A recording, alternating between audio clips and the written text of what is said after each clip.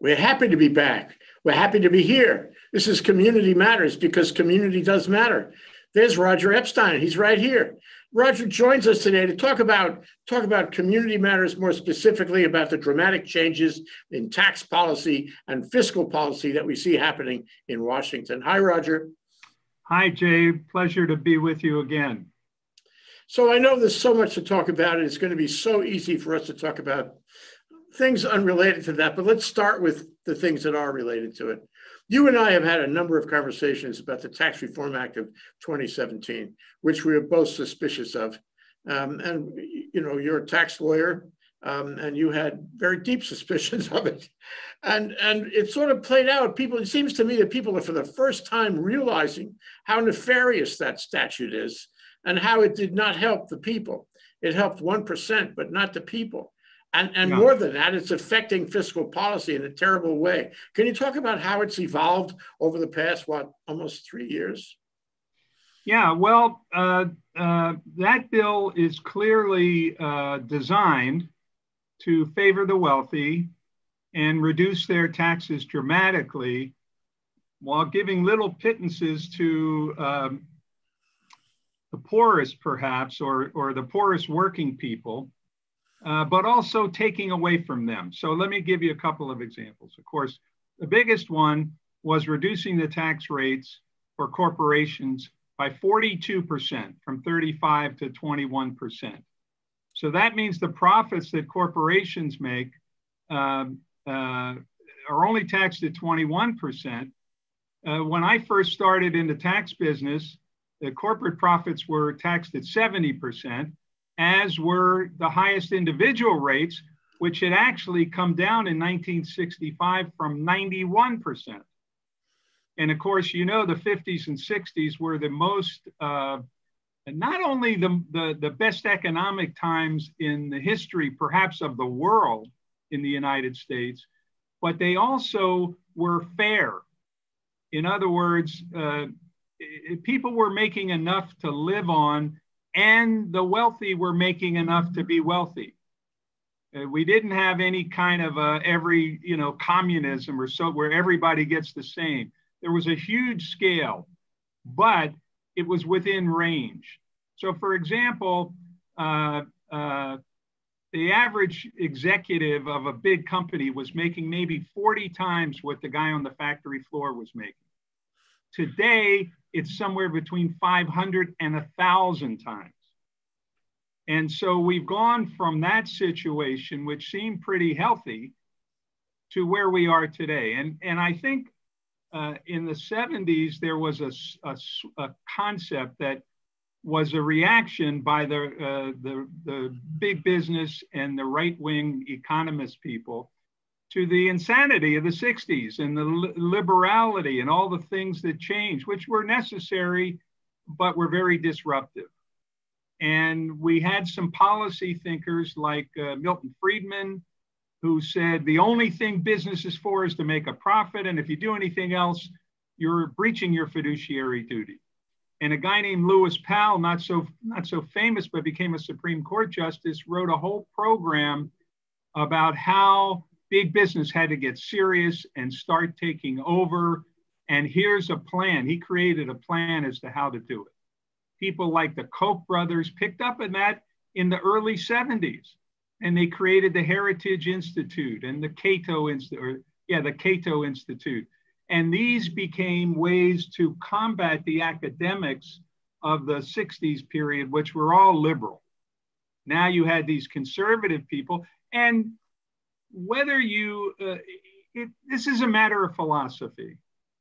And do you think that it's the business of government to control the worst aspects of business and thereby give the guy who's not in control, the worker, the employee, a break and a fair life? Or do you think democracy means business can do whatever it wants? And I think that's fundamental. So then you come along and you have the Reagan Revolution in the 80s, which took the rate down from 70% to eventually it got to 35%. I'm trying to think if Reagan put it to 50. Anyway, the rates kept coming down and down. And then you had another situation with George Bush II, who changed two things. Richard Nixon, in fact, as a Republican, had eliminated the capital gain benefit in the 70s, so that all income was taxed the same. Now Bush comes in the second time, and he puts a 20% tax rate maximum on corporate dividends. Okay, now corporation was paying 35% tax, and then the dividend was 20%. You could make some case that it was fair to give that a break, even though it had never existed in our tax law before. So now, if the average person is paying 25, 30, 40%, 37, whatever the maximum was, the guy clipping coupons and getting dividends is paying 20% on his dividends. When he sells his stock, when he sells his real estate, he's paying 20%. Now, how is that fair? And doesn't it give you the clear indication that the law favors capital dramatically versus labor? At some Where point, were the Democrats when this was happening, Roger? That's a good question. And I think they were just kind of beaten down a little bit.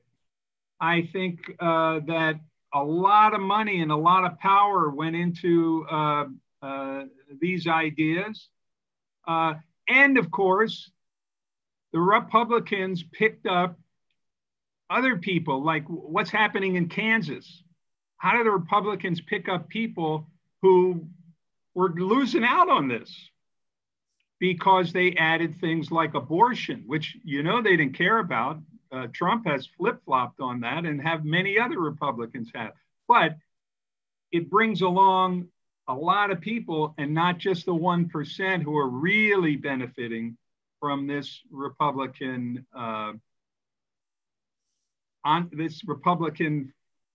idea, these concepts that business shouldn't be bothered, that the best thing for us is to have free business. Even Adam Smith, who created the Wealth of Nations and the idea of capitalism, was very clear that government has to provide against the excesses of capitalism. And Reagan came in 1980, and in a landslide victories, he said, government is not the answer, it's the problem. And this is what people picked up on. And so then the big business people, who were basically 1% of the country, had to find a way to bring in other people. And they used abortion and the excesses of liberalism. I mean, people are right. The things that happened in the 60s have given us a lot of divorce, a lot of drugs, a lot of promiscuity and pornography. And so you can see why some people would be in favor of setting up laws against it. The problem is you cannot set up laws against that without shooting yourself in the foot and your kids. And you've got to have other practices that aren't government controlled. But as far as business goes, the one way that you have is the two ways. You can regulate business so it doesn't do terrible things. Jeffrey Skilling, who was with Enron, there's a story when he was in Harvard, he was asked whether or not, if his company was selling a product that killed people, he would stop selling it. And he said, no. He said, as CEO, I'm supposed to make a profit. If the government wants to kill it, that's their job.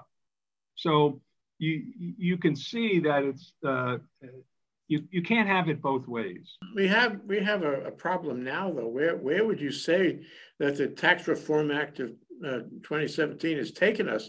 To me, there's a lot of talk today, including by Thomas Friedman. Isn't he the son of Milton Friedman? Yeah. I mean, they were really different kettle of fish there between father and son. But he wrote an article recently about how democracy is dead and dying, and a lot of other people have said that. And so, the question I put to you is, okay, democracy is under attack. We have to make up our minds where we're going. The country has to get together, which is not likely in a time of divisiveness that Trump has exacerbated. Aren't we sort of past it already? Aren't we so divisive that we can't come back? Haven't we reshaped our government to be something other than democracy? It really sounds like the corporate interests have the field now, and the people, as much as they want to get out in the street, don't have the power to change it. That's a possibility, but I'm not going there. First of all, the other part, besides regulation, there's also taxation. And if big business, for instance, is going to pollute the streams, don't they have to pay to fix that? And here's the big question. Do you think that taxes should be used against the people who benefit the most by making the most money to create some pot of funds so that we can have universal health care, for instance? I do. I'm just saying, if you believe that, and I believe that more people in the country want to have a bigger balance. There was okay, so what Trump has done, just to go through with the 2017 Act, so he reduces the corporate income tax. To pay for some of this, that act provided that if you're an employee and you're getting a free parking space, now you have to pay tax on that. It's not just a fringe benefit. You've got to treat that as income. You don't even have the cash, but you got to treat it as income as if you got it. Also, you have a movie, your company makes you move from Akron, Ohio to San Francisco. It used to be you could deduct the cost, no more. Another good example of how it's twisted in favor of the rich,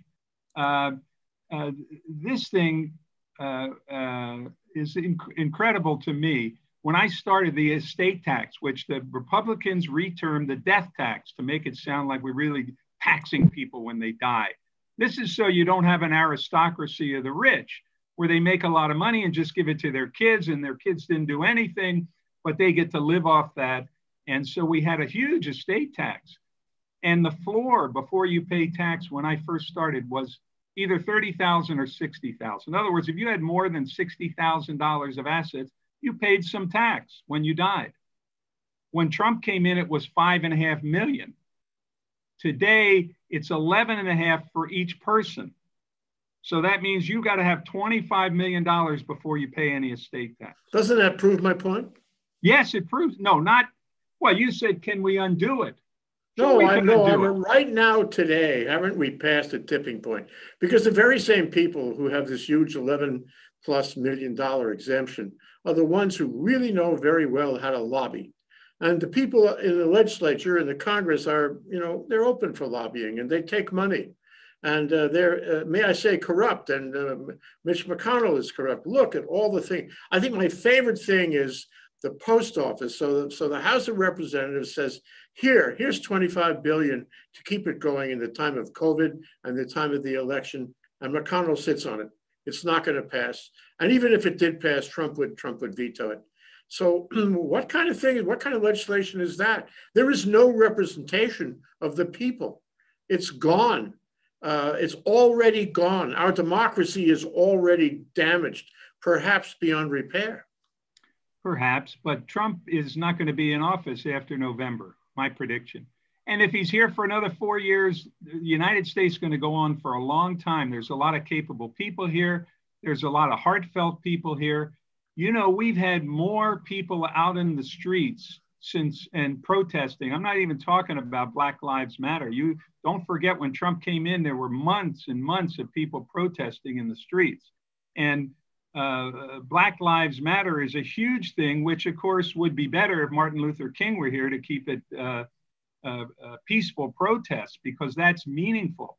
When you go out and burn things down, then you're giving Trump all this ammunition, which you see he's using it. Let's say Trump is out. Let's say he's out in November, and come January, we get a chance to start all over again.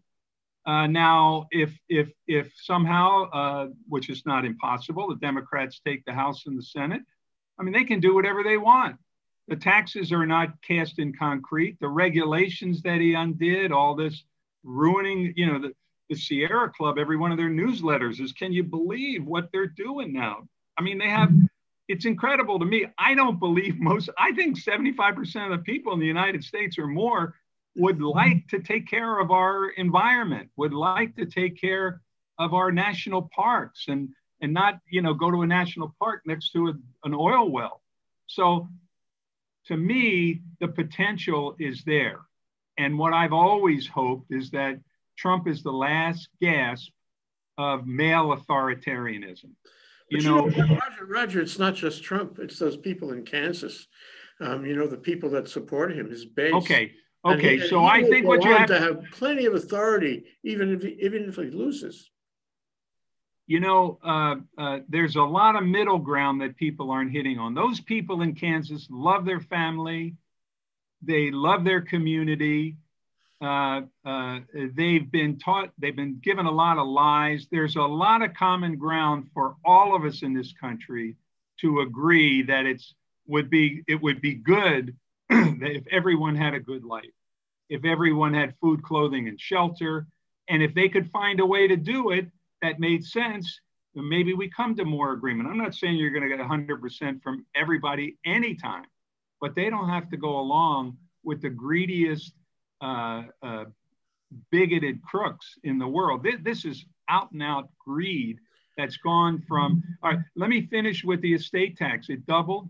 Okay, there's a provision in the income tax that says because you have to pay estate tax, remember, you had to pay estate tax on everything over $60,000 40 or 50 years ago. Now, you don't pay on anything over 22 million for a family, okay? There's a provision in the income tax law that says because you're paying estate tax, if you bought this a long time ago and it appreciated, there's a lot of profit in it, you shouldn't have to pay an income tax also. So just for example, you bought a rental house and you've owned it for 20, 30 years, whatever you paid, you've depreciated, has no tax basis to you. It's worth $1 million today, okay? It's your only real asset. You've got that house, or maybe you've got $20 million of other assets, okay? When you die, even though there's no chance you'll pay an estate tax unless you got $22 million of total assets, you get to step the basis of that up to $1 million to its value at the date of death. In other words, when you die, you didn't pay any estate tax because you didn't have $22 million. And you're not going to pay any income tax because your house goes up to $1 million. You sell it for $1 million, you have zero gain. Now, if you wanted to get rid of the estate tax or set it so high that it only applies to a small number of people, and you were looking for ways to pay for that, wouldn't you eliminate the step up in basis on those assets? Of course you would. Actually subject to tax. It's only fair. In fact, I think there was some discussion back in the day of the 2017 Tax Reform Act, but it didn't go anywhere. Mitch McConnell, so the stepped up basis is still there. He said he was looking for ways to pay for this. And any tax person in their right mind would know that this was set up only because you're paying a double tax, not to, he calls it the death tax. Let's make it so it doesn't apply to anybody, but the income tax also doesn't apply to anybody. On real estate gains and stock gains. So now you have a capital gain tax that's 20% compared to a much higher income tax. Dividends are taxed at 20%. And if you hold on to your assets long enough, you never have to pay any tax on them. So what I'm saying is, and this is why we're in trouble, because the relative value of capital has gotten so much greater than the value of labor. You can't earn enough to buy a house. You can't have enough additional income to get into the stock market. So we've skewed it. It wasn't like that when you and I were kids. And the system was identical. We haven't changed the system. It's still, capitalist. But the disparity is huge. Disparity is huge. And this is the reason. And when you exacerbate it by not only is capital worth so much more than labor, but you tax it lower than you tax somebody's income. And not only that, if you earn your income, you've got to pay your own retirement, called Social Security tax. You pay that yourself. The guy who gets a dividend, he didn't have to pay any tax. Now, they made it some years ago, oh, he'll pay 3%, but you're paying 20%, 25%. So you pay your income tax, you pay your employment tax, and you're competing with a guy who's just sitting there clipping coupons. Why does he deserve more? I don't get it. You talk about Trump's idea, which actually is more than an idea. It's been embodied in a proclamation of deferring the payroll tax. What does that mean to Social Security? It means the end of Social Security. How can you pay for Social Security if you don't have enough tax money to pay for it? They've been talk about Social Security going broke for years. And here's the other thing, Jay. So if we don't pay the tax and it gets deferred, who knows how long that's going to last? Are you going to get that money back? We're talking billions and billions of dollars. And so it's a short-term break that I think, like a lot of misdirection from Trump and the Republicans, is going to be the death knell of Social Security, or it has it. And I've read other commentators saying exactly that. Now, keep in mind the other thing that happened during this period from the middle 70s to now was we ended pension plans. We don't have pension plans. When I went to work for the government, you were going to get 30% of your salary for the rest of your life when you retired if you stayed there 30 years or something. And all companies work that. Now, the automobile industry in the 80s struggled like crazy. They had huge pension issues. They couldn't fund their plans properly. So somehow everybody said, oh, well, then let's go to, instead of defined benefit, I get 30% defined contribution. Oh, I'll put in $100. Now we have 401k plans where the company, if they're nice, they'll match your retirement that you put in for yourself. And when you retire, what are there's very little discussion that I hear. Of course, with Trump doing all the crazy things, you don't hear much of anything. But we've got a huge population that's about to retire with no meaningful pensions. Well, for that matter, we've got a huge population that can't last 2 weeks. They have no money, no savings. Yeah. A pension is years off. So when you think about these ideologies, and if you think about it not as you think about people who are reasonable and they're not part of the 1%, yet they're conservative business people. And what do they say? Do they say, okay, this is acceptable. This is just the way it is. What you said, we can't change. We can't do anything. In the United States, we have no way to let people earn a living that they can live on. In Hawaii, people have 2, 3, 4 jobs and they can't live on it. We already put women to work 35 years ago, and now we played that card and we still don't have enough money.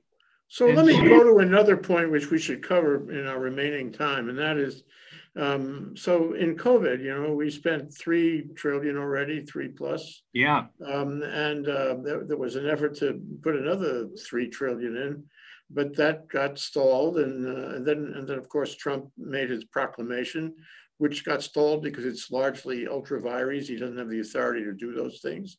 I don't think that's happening. The money's not coming out of that. Yeah. So what we have 2 things going on. One is people are starving, and that's got to lead to a damage to the social framework, and the governmental framework. And number 2 is that we have no way to repay all the money we've spent, trillions of dollars of deficit. I mean, it was bad enough before where we put in hundreds of billions into the military for reasons that escaped me at the time. And he snaps his fingers and spends money. I don't know how it's possible that the president can spend money without the House of Representatives behind him. I didn't think that was possible. And yet he's spending like no Republican ever spent. And McConnell's letting him do it, going along with him. So anyway, my point is, and I would like to discuss it with you, is what do we do about this huge, huge deficit? Do we never have to pay it back? Is it free money? We just keep on printing money until, I don't know what'll happen. What happens at some point, Jay, what happens at some point is you have ultra inflation. And the other thing that's coming is the U.S. dollar is no longer going to be the only currency to close transactions in. And so it looks like we have put ourselves in an incredibly bad position. You lower taxes. It was supposed to cost $500 million. It actually cost $2 trillion. Then you put another $3 trillion on top of that. You have no idea how much $1 trillion is. It's unbelievable. And so, yes, we put ourselves in a hole. Yes, the Republicans are totally responsible for it. Is there a way out of it? Maybe not. Maybe we're due for another depression. When you say that the value of capital has gone so crazy compared to the value of labor, one way to fix it is a depression.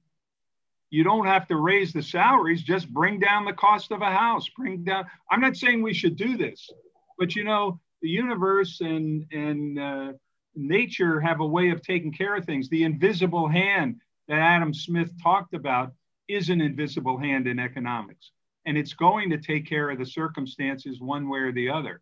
And so what I hear you saying, Roger, is if we have this huge deficit, which is just astronomical right now and getting worse, there's no end to it really this year, next year, right.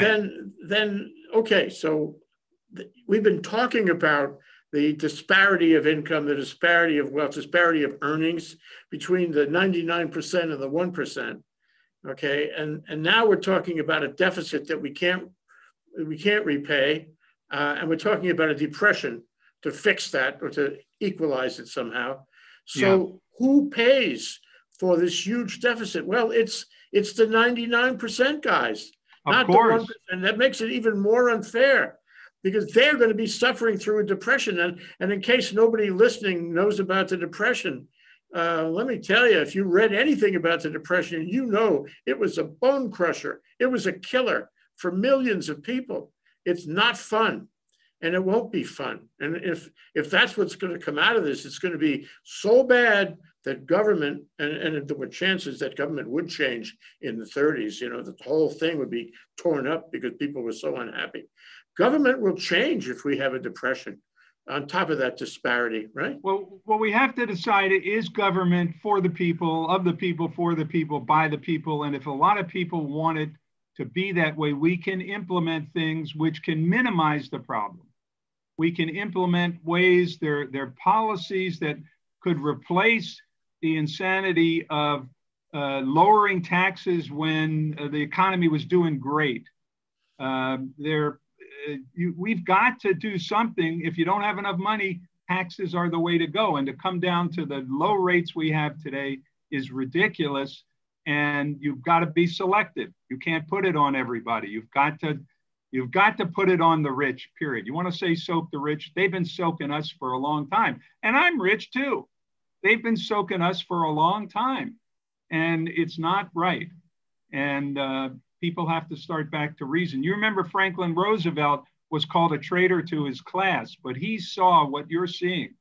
And of course, it was after the fact. We're not in that depression yet, but we'll get there if we don't make a big change and start moving in other directions. Well, it's the we that stymies me. It's the we. Who's the we? The we is not the Republicans in the Senate. The we is not the people around Trump. The we is not the evangelicals who follow, this kind of greed first, corporate profit for libertarianism first. They're on the wrong side. My view is they're on the wrong side of the ideology, but they're in control. And even if they don't lose all the control, they'll still have some control. It'll be a big argument to go where you're talking about. But you're supposed to, look, 60% of the people are against Trump. 30 or 40% are with him. You may talk about who's more solid and who's not, but 60% is a big number. And so all you have to do is get those people to come out and vote. Trump's out, the Republicans are out. There are ways that you can ameliorate, there are ways that you can turn the clock forward in a significant way. And yes, we're all going to have to help each other if that's what we want to do. We put ourselves in a horrible box, and we need to stop it and then come forward with some plans. And the people who are elected, let's assume it's a clean house election, the people who are elected have to resist the lobbyists. That's because right. the lobbyists are very powerful in the culture of Congress now, more powerful, way more powerful than they should be. You can buy votes on the street, you can buy votes in Congress. If you have enough money, you can get anything done. And that process, that seductive process will continue even if the Democrats win. Well, there's no question about it. We in Hawaii tried to pass for many years. There was a professor at the university who was leading a movement to get rid of money in business. I mean, I practice law with the biggest companies in the world, literally, as well as the biggest companies in Hawaii. And, you know, everybody knows that if I give you $1,000 and you don't, and somebody else doesn't, when the phone rings, whose phone are you going to call back? Me or the guy who didn't give you any money? I mean, it's patently absurd that money will not influence people. You remember the Lincoln Savings and Loan scandal, and the guy who did it, they asked him, "Did you think you were buying influence when you put the money, when you did that?" He said, "What the hell do you think I put the money up for?" I mean, we can pretend to be ignorant, but it's obvious. Money in our voting system, in our politics, starts it out making criminal. It's really hard to work around it if we don't. It's a flaw in the culture, it's a flaw in the way our democracy has evolved. And then the Supreme Court, the Supreme Court says business can't be limited in how much money they can be. Yeah, Citizens United. Well, Roger, you know, I think the jury's out. Can I say the jury's out on this? We have to see all of the shenanigans that Trump plays out between now and Election Day. In fact, between Election Day and January 20th as well. There's all kinds of scenarios. Oh, that's going to be, if Trump loses from November 3rd to January 20th, is going to be wild. The Wild West. Wild. This year has been something, hasn't it? 2020, we're supposed to have perfect vision. Yeah. Right. Thank you. Thank you for saying that. So, Roger, we have to get back together again, you know, and connect the dots as we go forward and see, you know, which one of these trends prevails and see whether we the people, by the government, for the government and all that, whether they can get together and prevail or whether, you know, the tipping point tips the wrong way. Here's what we should do next time we have a talk, Jay.